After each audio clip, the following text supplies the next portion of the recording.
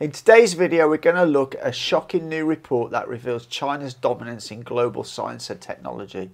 According to a study by the Australian Strategic Policy Institute, ASPI, China has a stunning lead over the US and other Western countries in 37 out of 44 critical and emerging technologies, including space, energy, AI, nanotechnology and more. The report was produced by ASPI, the Australian Strategic Policy Institute, and was paid for by the US Department of State and the Special Competitive Studies Project, which is funded by Eric Schmidt, who previously worked for Google. ASPI is known from a number of its previous reports to be extremely hawkish on China. Now let's have a look at some key statements from the report. Our research reveals that China has built the foundations to position itself as the world's leading science and technology superpower by establishing a sometimes stunning lead in high-impact research across the majority of critical and emerging technology domains. China's global lead extends to 37 out of 44 technologies, covering a range of crucial technology fields spanning defense, space, robotics, energy, the environment, biotechnology, artificial intelligence, advanced materials and key quantum technology areas. For some technologies, all of the world's top 10 leading research institutions are based in China and are collectively generating 9 times more impact research papers than the second-ranked country. Notably, the Chinese Academy of Sciences ranks highly and often first or second across many of the 44 technologies. China's lead is the product of deliberate design and long-term policy planning as repeatedly outlined by Xi Jinping and his predecessors. China's leading research position means that it has set itself up to excel not just in current technological development in almost all sectors, but in future technologies that don't yet exist. The study analysed more than 2 million research papers published between January 2020 and December 2022, and also looked at patent applications by Chinese companies. The study found that China has surpassed the USA in both quantity and quality of high-impact research output.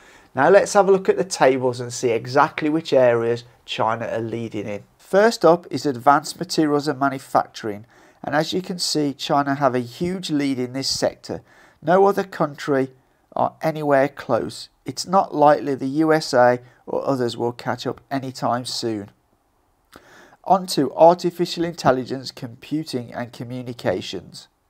Again, China have a substantial lead in 7 out of 10 of these categories. However, the 3 categories that are led by the USA, which are high-performance computing, advanced chip design and fabrication, and natural language processing, China are only marginally behind. This is quite an achievement considering all of the chip sanctions the USA has put on China, and the USA is now pushing South Korea, Japan and the Netherlands to impose further sanctions on the export of chip-making machinery in order to slow China down.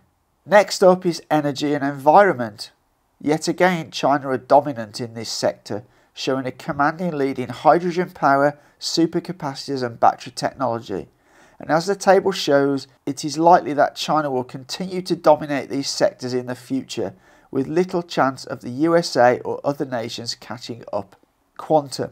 Apart from quantum computing, China leads in 3 out of 4 of these disciplines. China has strong research capability in photonic sensors, quantum communications, advanced optical communications and post-quantum cryptography. The USA and its Five Eyes allies worry that this means they will have diminished situational awareness for intelligence communities.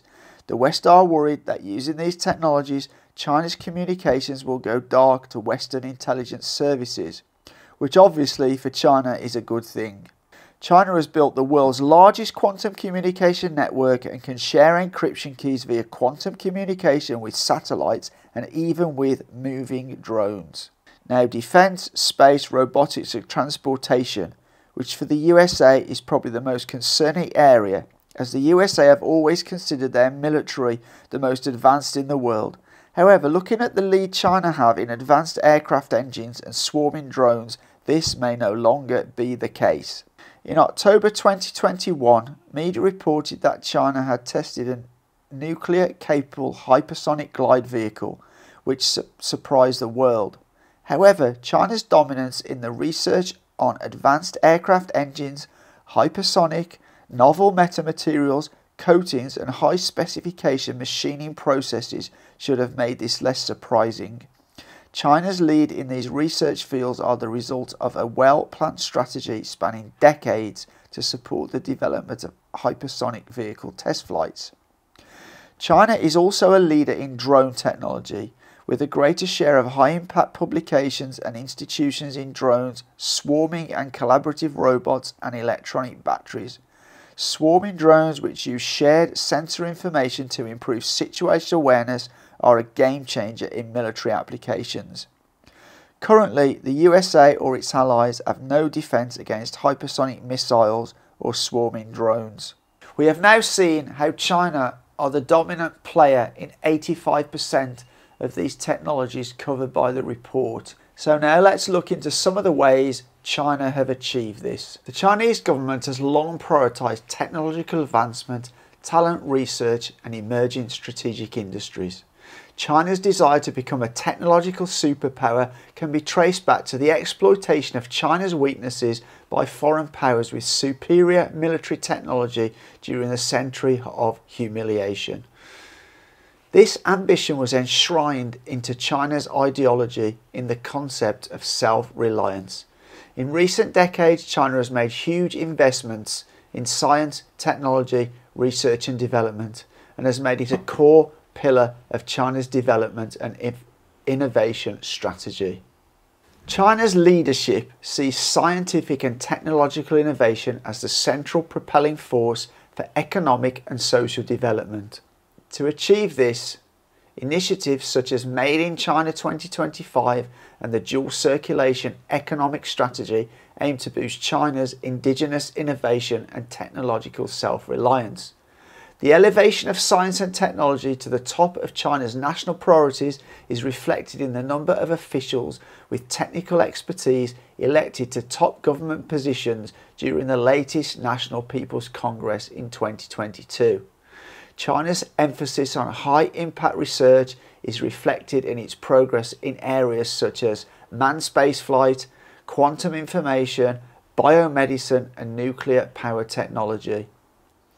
The government's strategic vision for science and technology is expected to continue, with a global lead in high-impact research supporting future technological and scientific advances. Furthermore, the Chinese government and many Chinese parents understand the importance of education.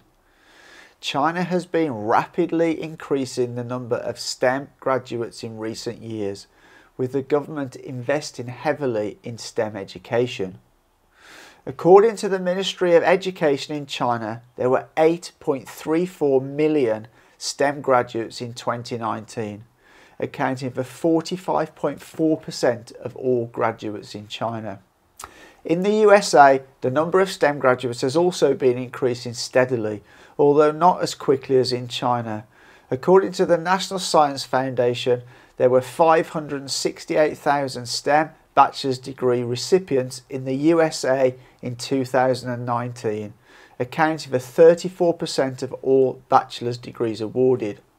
So you can see from these figures that China graduates more than 8 times the number of STEM graduates as the USA, and this gap is predicted to grow larger between now and 2030, with estimates suggesting that China will graduate as many as 15 million STEM students by the year 2030. To conclude, we have covered some of the main points of ASPI's Critical Technology Report. And you can see now how China are a world leader in science and technology. I hope that this content helps to silence some of China's critics that continuously say that China copies and steals all of its technology and does not develop anything itself. This is simply not true. Facts are facts, and the report covered in this video indeed shows the facts. It would be nice to think that the USA and its Western allies would leave China to progress peacefully and cooperate on science and technology for the good of mankind. However, sadly, this is unlikely. Instead, all the USA seems intent on doing is using sanctions, lies and even the threat of war in order to try and keep its hegemony over China in world finance, science and technology. The USA over the past year or so has increased sanctions on China with regards to microchips, hoping this will stop China's development. Yes, it will slow China down. However, it will just make China more determined to become self-reliant in the chip sector. The USA tried a similar tactic a number of years ago when it forbid China to take part in the International Space Station. The result? China now has its own space station, has landed on the dark side of the moon, launched numerous satellites into space and sent a mission to Mars. As I said at the beginning of this video, it was funded by the US State Department. I suspect the US will be surprised and shocked at just how far ahead China are, and as a consequence I expect to see even more sanctions placed on China in the near future. As someone who looked up and admired the USA when I was growing up, it's sad to see the US now behaving in this way. As Mike Pompeo, former Secretary of State, famously said, "We lie, we cheat and we steal." Very sad indeed.